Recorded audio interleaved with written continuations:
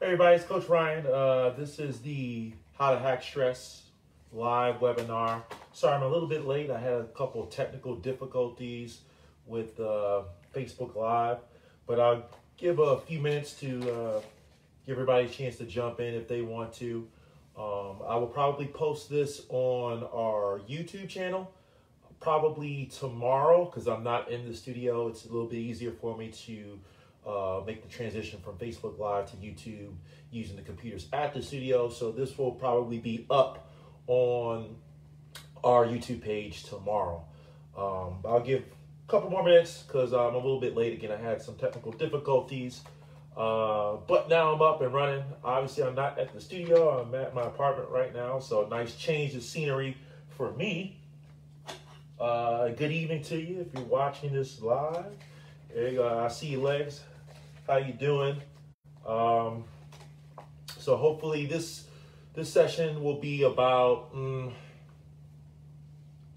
minutes ish, maybe a little bit longer if I get talking a lot and I'm sort of long-winded, but about 20-ish minutes. And if you have any questions, please type them in the comment box and I'll try to get to those questions if you have them when I get done at the end of the session. So I'll wait another couple more minutes and then I'll go ahead and get started.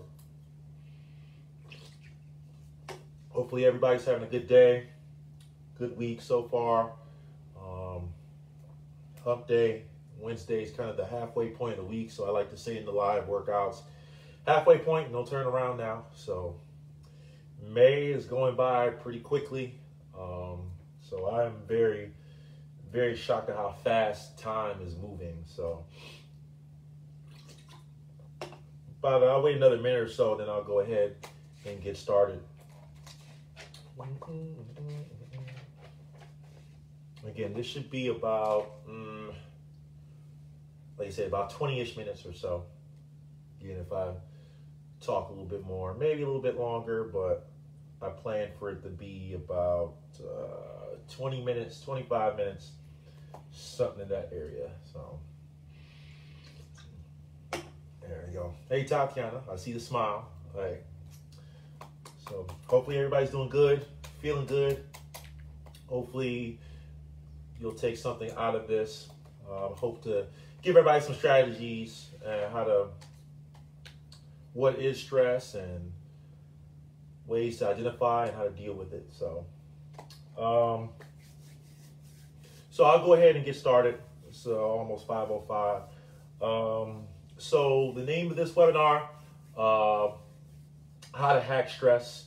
What I want to emphasize from the get-go is that stress is normal. Like stress is something that we all deal with.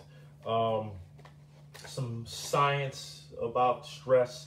In a 2019 study, more than 3/4 of adults reported physical or emotional symptoms of stress, such as headaches, feeling tired, or changes in sleeping habits. So I just point that out to you is to say that stress is normal. So we all deal with it. And stress could be a good thing, which I'll talk about in a little bit. And I'll try to relate some of the OTF colors or heart rate zones that we have, blue, green, orange, and red, to try to illustrate some of the levels of stress. But stress is normal. So I wanted to kind of take the opportunity to kind of put that out there right out the gate, is that stress is normal. When we are stressed or when we deal with stress, the body releases two hormones, cortisol and adrenaline, okay? Cortisol is linked to mood, motivation, and fear. It can alter the immune system and it can affect our digestive system as well. The other hormone, which a lot of us are probably a lot more familiar with, is adrenaline. So when we get that shot of adrenaline, we have an increase in our heart rate, increase in our blood pressure, increase in our energy. So that's kind of the sympathetic nervous system or the fight or flight response. So those two hormones, cortisol, adrenaline, those are linked, or those are the hormones that are released by the body when we are stressed. Now, there are two types of stress, chronic and acute, okay? And I'll just go over some of the examples of what acute stress is and chronic stress. So acute stress, so something like delivering a presentation, which is what I'm doing right now, trying to handle a new situation, first day at a job, adapting to a new schedule, and a workout, exercise. Those are examples of acute stress. And acute stress can be good, which I'll talk about in a little bit. Some examples of chronic stress is financial stress or a demanding job, caring for a loved one or family member who may be sick, divorce or some type of stressful long-term relationship with a significant other, death. Those are things that are chronic stressors. And we'll get into some ways to deal with that and, try to identify our triggers before we get to that point. Some of those things are unavoidable, like the death one, that's a fact of life. But those are examples of chronic type of stress. The acute stress can be good. A big one that, we're in the business of is exercise. So when we are stressed, again, the two hormones, adrenaline and cortisol, are released. And it's meant for emergency action, fight or flight. So when these hormones are released, we get that short-term increase in stamina, strength, awareness, focus, energy. All those are good things. So acute stress can be good. Like I said, exercise is that perfect example of acute stress. Or you hear some stories about some people doing some very harrowing things or superhuman things, like they see somebody trapped under a heavy desk or a rock or something like that, and their fight or flight system kicks in and they're able to lift that object off the person to help save that person. That's acute stress. That's the fight or flight response. So acute stress can be a good thing. Now, but prolonged stress, chronic types of stress things. So prolonged stress over time can lead to certain health issues, high blood pressure, heart disease, diabetes. Big one, I'm a personal trainer. When I was personal training, doing clients one-on-one, big thing that I heard, from chronic stress, weight gain. I got this new job or the stressful relationship, whatever the situation may be, that chronic stress was a big factor leading into their weight gain, which is why they came to see me. Sleep problems, headaches, skin problems, menstrual cycle problems or reproductive system problems. Those are all things that can be as a result of chronic stress. So now that we got that all out the way, what acute stress is, what chronic stress is, okay? How do we deal with it, okay? First thing we do is we want to try to acknowledge stress. So how do we do it? So too much stress is dependent on the individual. Everybody is different. Just like in our workouts, every body is different. There are different levels of fitness. So there are different levels of threshold or a threshold of stress. Everybody has a different one. So everybody is different in that regard. So what's too much, I can't really tell you because that's dependent on the person. A good place to start is to try to acknowledge your symptoms of stress. So what are the symptoms of stress? So trouble concentrating, headaches, anxiety, anger, stomach problems. I know personally, when I'm a little stressed, I love to eat, and that's kind of, the mantra. How a lot of people who know me well, or even if you don't know me very well, you know that I like to eat. One thing that happens to me personally when I kind of get stressed is my appetite kind of goes. So once I know that I'm not very hungry, something's going on for me. fatigue, decreased sex drive, skin irritations, muscle tension, teeth grinding. Some people are teeth grinders, you know, when they're stressed. Apathy. So finding and acknowledging some triggers or indicators of your body being stressed out. That's number one. Step number one is acknowledging stress. And those are a list of things to help you to identify that you're being stressed. So that's key. Keeping a log of your stressors, your triggers, this can be helpful as well. So this is where journaling can be an important tool, not just with dieting or exercise, journaling how you feel, what triggers, how your body's feeling. That is important as well, and that's a good way a journal can help as well, not just with fitness and exercise and nutrition. Okay, so what I want to do, we acknowledge our triggers. We acknowledge some symptoms of stress. What I want to do is I made this little drawing here, so if you can first, with acknowledging our triggers of stress, our symptoms of stress, let's also acknowledge the artistic skills of Coach Ryan here. So what I did was I made a little bell curve, and I tried to relate this bell curve to the Orange Theory heart rate zones. This is OTF, and we all know those heart rate zones. So what I tried to do with stress in this presentation is to make a curve and make the corresponding colors of our heart rate zones to kind of explain this a little bit better. Blue zone. So blue zone is that warm-up zone with OTF and our heart rate zones.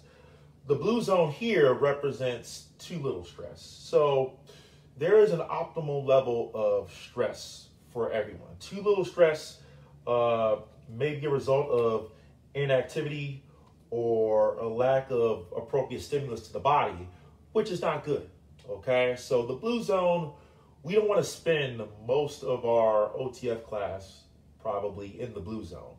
If we do, something's going on probably with our heart rate monitors, or we're probably not getting that much out of the workout. So too little stress, again, inactivity, lack of appropriate stimulus. We don't want to be here in this bell curve of stress, okay? Now, the green zone here, this is where I made my little smiley face here. The green zone, this is somewhere between being super laid back here in the blue zone and being exposed to fatigue or experiencing fatigue. So in that green zone, in OTF, heart rate zones, green zone, that's base pace, challenging but doable. That's where we should spend the majority of our time in class. That's what we always say. So same idea here, somewhere between laid back and fatigue is kind of that optimal level of stress is where we kind of want to be. Now, after we pass over the middle, we get into the orange zone, which is overload, okay? So once you get here, this is where you start to experience some exhaustion, and we will all get there probably. That's Tiz's life.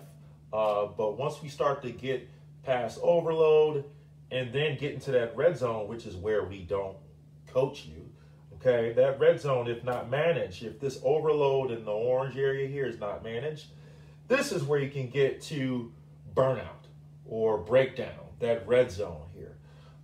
So again, I tried to relate the OTF heart rate zones to this bell curve of stress. Like I said, we don't want to be too laid back. We don't want overload or burnout. We don't want too much of that, just like in Orange Theory. We don't want to go splat point, splat point, splat point. Our goal isn't to have 50 splat points in OTF class. Our goal, optimal level of stress, here, smiley face, okay, most of your time should be in that green zone. So somewhere between laid back and overload is that optimal level of stress that we should try to strive for. So hopefully, you all appreciate my artistic skills and my ability to try to relate the OTF colors to this presentation. So, you're welcome for that. Okay. So acronym. All right. We've identified stress. We've identified that too much is bad. Too little isn't that great either. So we identified that we want to try to be in the green zone, that optimal level of stress. So a stress action plan is what I want to try to give to you all. And this acronym, stress, I'll break the steps down. So if you have a pen and paper, you may want to write it down. But every letter in the word stress has a step. So the S in stress, so stop. So acknowledge your triggers. Acknowledge that you're showing signs of being stressed. So stop, pause, and try to pinpoint what were those triggers. Maybe it was a conversation with someone. Maybe I don't know. Maybe your dog starts barking at you too loud. Whatever. So stop and pause to figure out what that trigger point was. The T, take a deep breath. Personally, this is what I love to do. So whenever, a lot of times this happens when I have conversations with people, and or if I'm thinking about something stressing me out, taking a few minutes just to breathe. I say it all the time, the workouts, deep breaths, that helps me personally a lot. So that T, take a deep breath. That will help to calm that fight or flight response, that sympathetic nervous system response that your body has with the adrenaline running through your body. So stop, take a deep breath, okay? R in the stress acronym, reframe. So by reframe, maybe think about your trigger or what triggered you to have this response. Is there a positive way that you can look at this trigger? I'm a glass is half full type of guy. When I'm thinking about something, I like to stop after I take that deep breath. What's the positives of the situation? My big mantra personally is it's better than the alternative. So I'm thinking about this situation that I'm in, or whatever situation I'm in. For example, the COVID situation. I don't want to be in this situation, but the alternative, I could not have a job.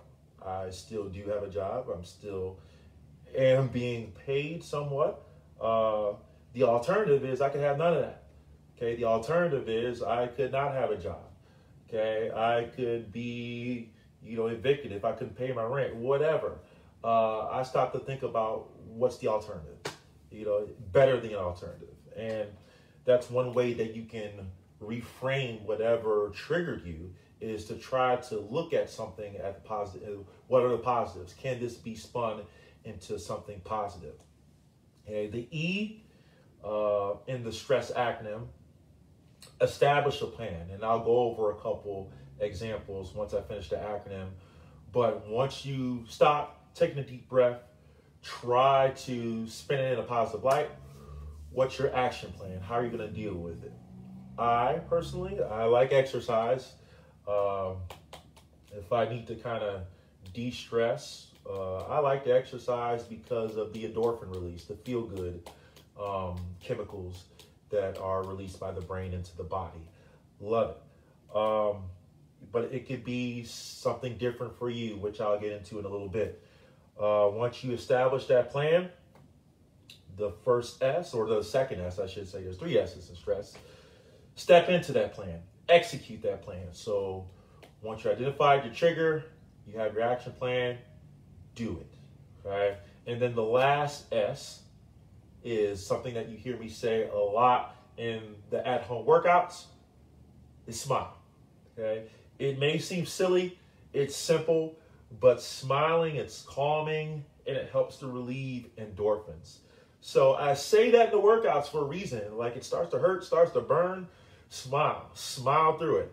Again, it helps to calm you, it helps to release endorphins, all right, to relieve yourself of that stress of that burn that you may be feeling in the workout, smile through it. So in stressful situations, don't forget, smiling is a big tool that you can use to help combat stress. Now, what can you do as potential action plans for stress? My big one is working out. Obviously, I love the workout, so whether I have a gym or not, I'm going to find a way. I'll make room in my apartment. I'll go outside. So even if I didn't have the studio or a gym, I would find a way to exercise. But that isn't the only way. Okay? You can listen to music that makes you happy. That's another thing that I do personally. I live alone, so really nobody can attest to this, but I am very big on it doesn't matter what hour of the day, night, whatever. I'll put on my headphones because I want to be courteous to my neighbors, but a lot of times throughout the day, I'll put on some headphones and just vibe to some music for hours almost up to. I love listening to music that helps to calm me down, makes me happy. Depending on what type of music it is, it could be calming music. It could be music that makes me want to move, makes me want to dance. But again, that releases endorphins that makes me feel happy. You could talk to someone. So talking to someone there's a lot of tools out there now. I know we're all kind of in the stay-at-home order or stay-at-home kind of mantra right now, but there's a lot of things that you can do. Zoom, FaceTime, calling someone. Facebook just came out with their groups thing, which is kind of like the group conference call deal like Zoom. You can talk to a professional. Even if you can't go to their office, a lot of virtual sessions that you can do. You can talk to someone. So there's a lot of tools available to you to where you can get in front of someone. Even if you're not physically there with them, you can get in front of someone virtually and talk to people. So take advantage of that. At home spa treatments. I personally am not a proponent of that. But there are a lot of people who are. So at-home spa treatments, learn a new hobby. So learn something new. I've been reading a lot and been trying to perfect my fitness craft a little bit more. So I've been looking at a lot of different things, learning new things in terms of the fitness industry to try to get better for when we do open back up. But there's different, maybe you want to try to learn a new skill. That could be something that could help you throughout stressful periods. Meditate. So a lot of people I know will meditate for 20, 30, 40, maybe even up to an hour or more. Meditation, yoga.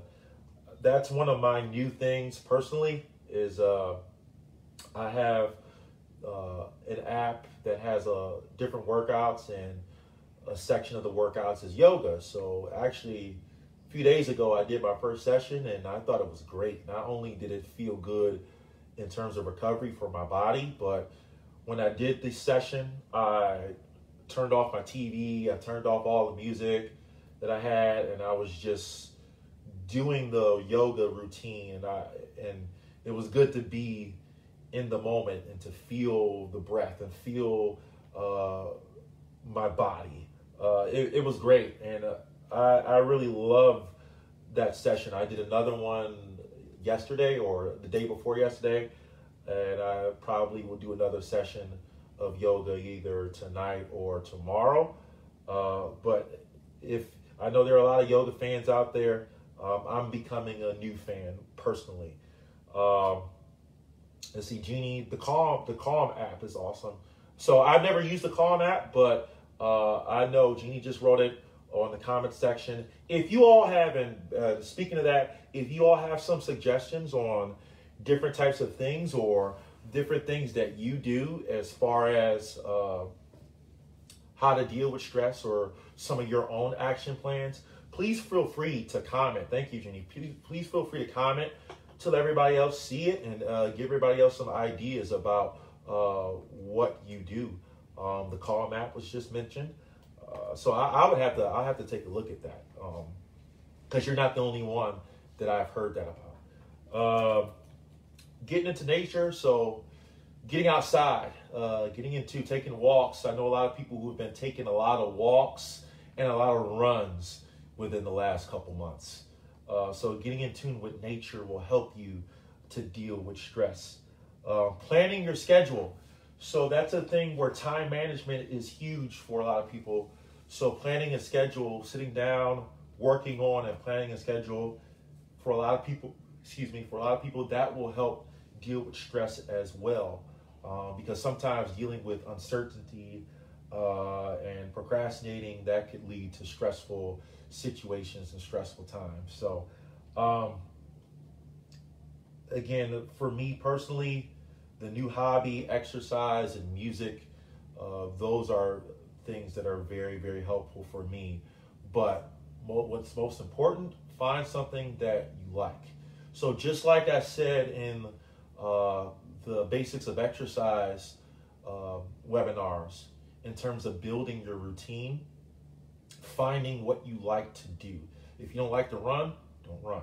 If you don't like to row, okay, don't row in your own routine. Now, when you're in the studio, we'll make you row a little bit. But when it comes to building your routine, in terms of dealing with stress and formulating an action plan, make sure that you find something that you like. So like I said, I like music. I like to exercise. I'm a newfound proponent of yoga. So finding something that you like to do is important, team. What I'm going to do, once I get done and close the video, what I'm going to do is I'm going to post a graphic. So I have a graphic, an activity that basically has 2 boxes for you to fill out. What's the stressor that you had in a day, and then how you dealt with it. So I encourage you to use that activity. I will probably do it and post it on my story, and I will maybe post it on the comments in this video as well.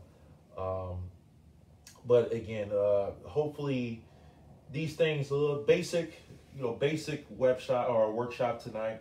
But hopefully a couple big points. Stress is normal, number 1. Number 2, finding that optimal level of stress. So let me pull out my graphic again. All right. So again, let's appreciate the artistic skills of Coach Ryan one more time. So again, blue zone, too little stress, laid back. We want to be in that green zone. So somewhere between laid back and overload. And we definitely don't want to get into that burnt out, that red zone team. And then your action plan. So stress. So if you have a pen and paper, if you want to hear it one more time, I'll go through that acronym one more time. So the stress action plan, stop to pause and pinpoint what are your triggers. Once you do that, take deep breaths. That will help to calm that fight or flight response. Reinforce, or reframe, I should say. So can you spin it in a positive light, whatever your triggers are? Establish your action plan. So whether it's your music, your yoga, meditation, whatever, establish that plan. Step into that action plan. That's the second S. And then smile through it, team. Just like I say in the workouts, smile. It's calming. It brings out endorphins. Simple team. Okay, simple smile can go a long way. So that is all that I got. It was a little over 20 minutes. So if you have any questions, you can post them on the comments after I get done. Like I said, I'm going to post the graphic on the comments of this video. So once I close the video will post after a couple minutes, and I will post your image, your activity image, once it's done. And you can go ahead and do that. I encourage you to share it on your story. I'll probably share mine. It's really simple. And if you have any other questions after I close this, let me know. And I'll try to answer it as best as I can.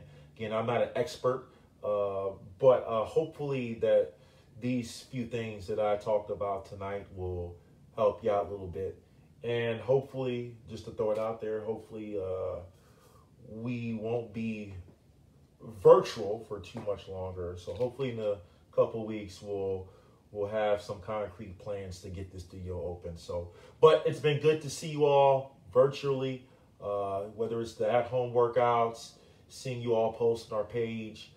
It's been great, team. So stick with it. We're almost at the finish line. We're getting there through this. So I'll go ahead and end the video. Like I said, if you have any questions, comments, feedback, whatever, you can post them, and I'll get to them once the video posts to the actual Facebook page. And this will be on YouTube tomorrow. Once I get back in the studio tomorrow, that's when I'll go ahead and post this video on the YouTube channel. So I will see you all tomorrow, next time. So tomorrow, doing the at-home workouts at noon. So hopefully this helped, and I will see you then.